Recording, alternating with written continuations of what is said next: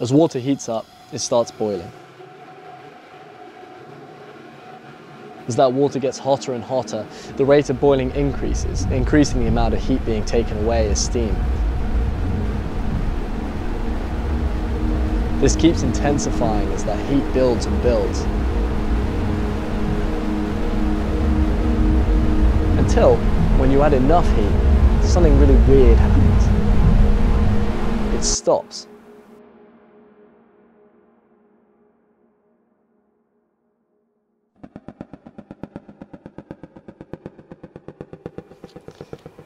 Now, you think boiling is one of the most simplest ideas, simplest phenomena in physics that we understand pretty readily. I mean, it's one of the things that we study first in school, right? Solids, liquids, and gases. In reality, however, boiling is a pretty tricky phenomenon that we don't fully understand.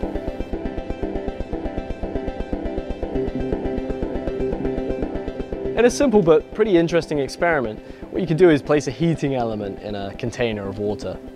If we heat it above the saturation temperature, that just means the boiling point of water, bubbles begin to appear. Now, you're probably pretty familiar with this. This is just boiling. And as those bubbles get bigger and bigger, we call this stage nucleate boiling.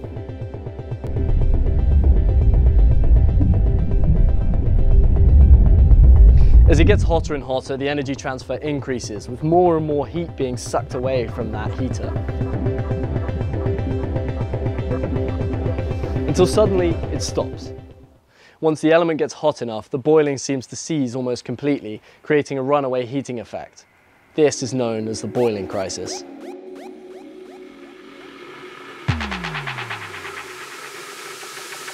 You can actually study this pretty easily by just looking at a pan.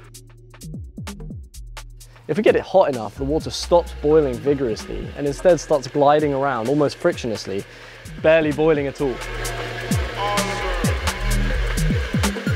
It turns out that this occurs due to steam, which is way worse at conducting heat than water. Once the boiling becomes intense enough, a blanket of steam is created all around the hot surface, choking it and insulating it from losing its heat. The point where this happens has many names: the boiling crisis, critical heat flux, departure from nucleate boiling, the Leidenfrost point, etc., etc. It's obviously a huge problem when this occurs, yet it's fiendishly hard to understand and predict, even though we're just boiling water. Why is this?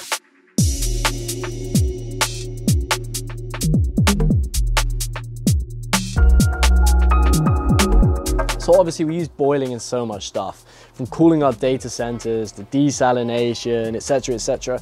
But one of the most critical places is in our nuclear power plants. Now, we use water in nuclear power plants for lots of different things. It controls the actual reaction, it harnesses the power to go off and be used in the turbine, and pretty importantly, it stops it melting itself, removing huge amounts of heat energy, and that's all done through boiling. So if the boiling crisis occurs within a nuclear power plant, water's ability to remove heat falls really suddenly and dramatically. This will heat up the fuel rods, and if they can't be cooled immediately, this could lead to them melting and the release of nuclear fuel, which is like mega bad. Now, the boiling crisis is really difficult to predict. It's not just as simple as there being a certain amount of heat or a certain temperature that triggers it. And it turns out that this is all due to one very simple thing: bubbles.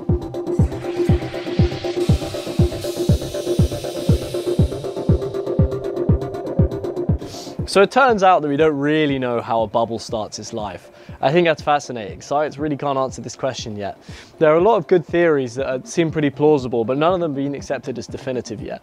What we're pretty certain of, though, is that bubbles start their life on little cavities, little dips on a material's surface. Once it's started, the bubble starts growing as water evaporates on its surface. At some point it's big enough and gravity means that it takes off. Let's see if I can get the take done. Okay, eventually there's enough bubbles, they're big enough and they're being formed quickly enough, they stick around long enough that the entire surface is covered in vapor. This is when the boiling crisis occurs. I got it, Cos! I got it! What we want to do is be able to release the bubbles as small as possible, so that as little of the surface as possible is covered in vapor. To understand how to do that, we need to do a bit of wetting. What do you mean by that? If we look at a droplet of liquid on a surface, we can see that the angle is different depending on what kind of surface we put it on.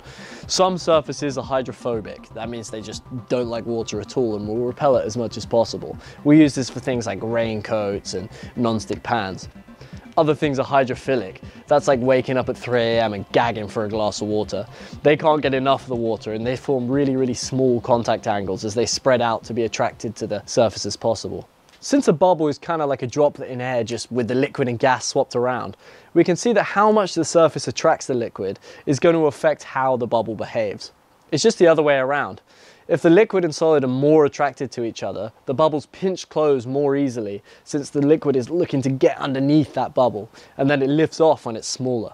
Because of this kind of pinching effect, little changes in the material, its surface and how we make it can actually make a really big difference in when boiling crisis occurs, because we can get rid of those bubbles either earlier or later.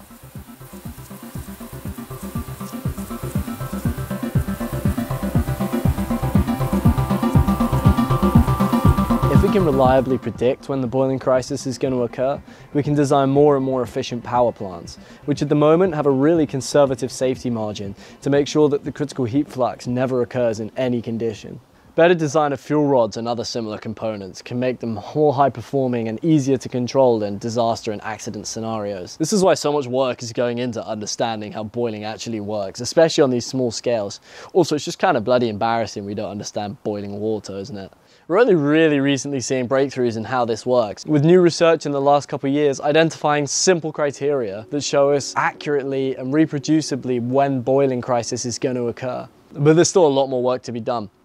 Like we said, we still don't really understand how a bubble even starts. And if we can understand that, maybe we can create better materials which better control how bubbles form and grow, helping us to avoid the boiling crisis when we really need to.